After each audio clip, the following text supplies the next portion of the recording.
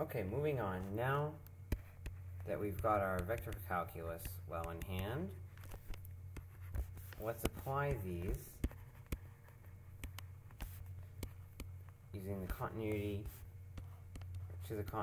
and momentum equations, which is sections 2.4 to 2.6 in your textbook. Let's start with mass conservation, or the continuity equation.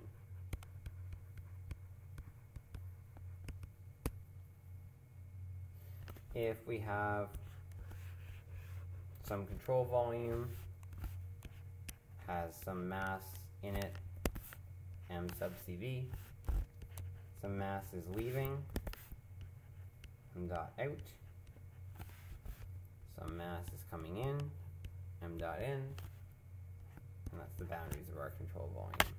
Then mass conservation simply says, basically, that mass can't be created or destroyed. So the time rate of change of mass in the control volume is equal to the difference between the inflow and outflow. Equally as important is how to determine how the mass flow on one of these boundaries is related to other characteristics. And what we get is that the mass flow rate across a boundary is equal to the density on that boundary, the normal velocity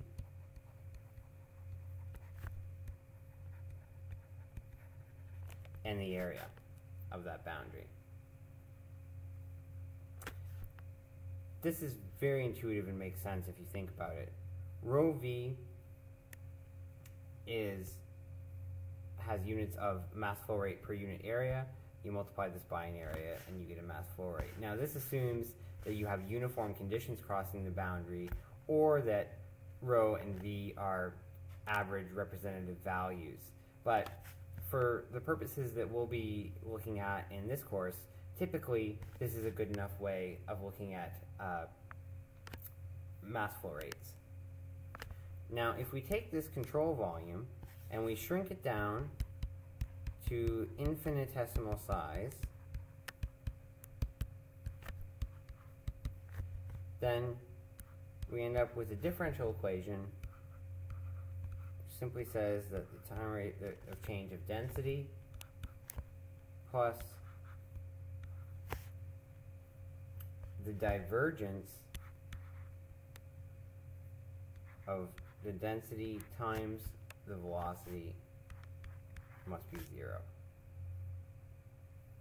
So again, this is how much this density times velocity field is expanding away or contracting in to a point, and that simply must be balanced by the time rate of change of the density at that point. Very intuitive.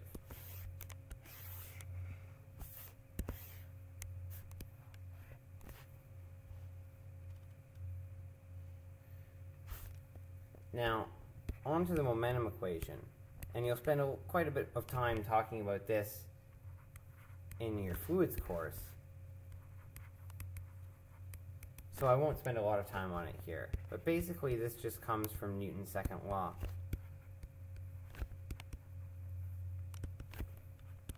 Which we're used to thinking of as F equals ma, but really it's F equals d by dt of momentum. Force is equal to the time rate of change of momentum. Now if you have constant mass, this reduces to F equals ma. So if we look at, say, in a Cartesian system at just the x-coordinate of this, what this tells us is that d by dt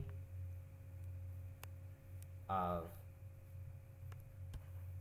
rho u plus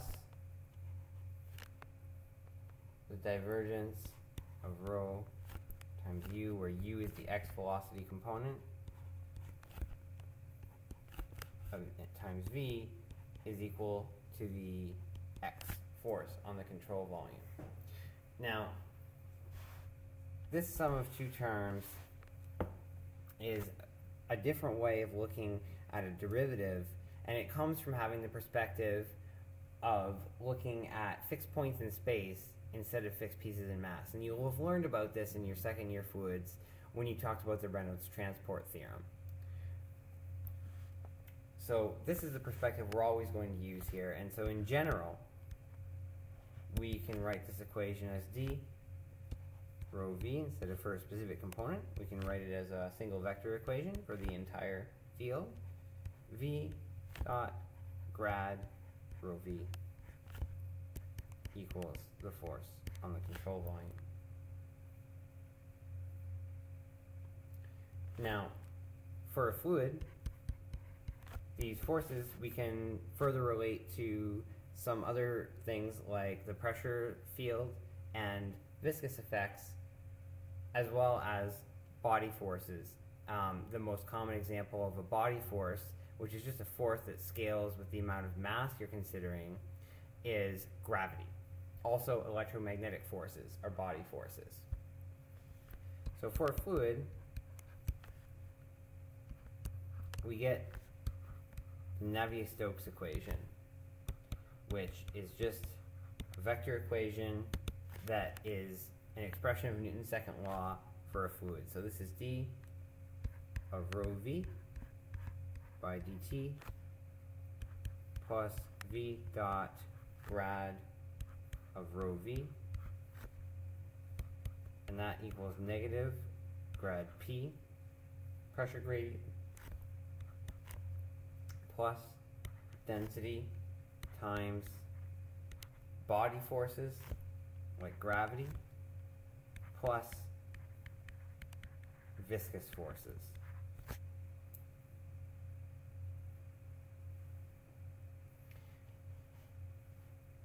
And as a final topic for today's lecture, I want to briefly mention something that is very useful when we're dealing with incompressible fluids, which is Bernoulli's equation.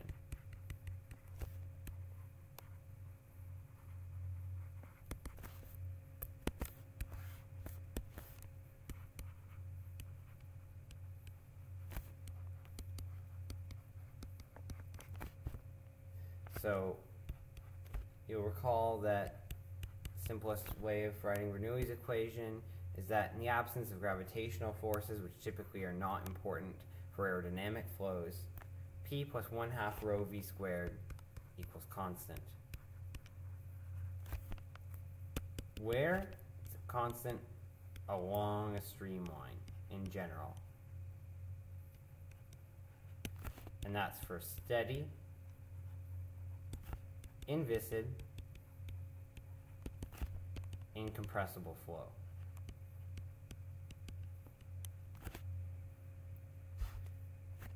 But what about between streamlines? Can we ever apply the Bernoulli equation across or between streamlines?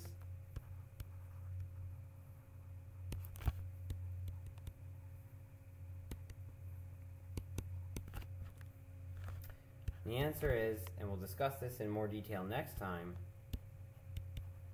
only if the flow is irrotational.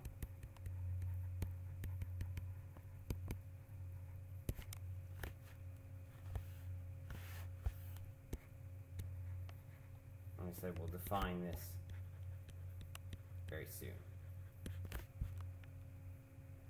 But to get you thinking about what that means, I'm just going to sketch a simple flow situation here. And we can think about where the flow is rotational and where it's irrotational.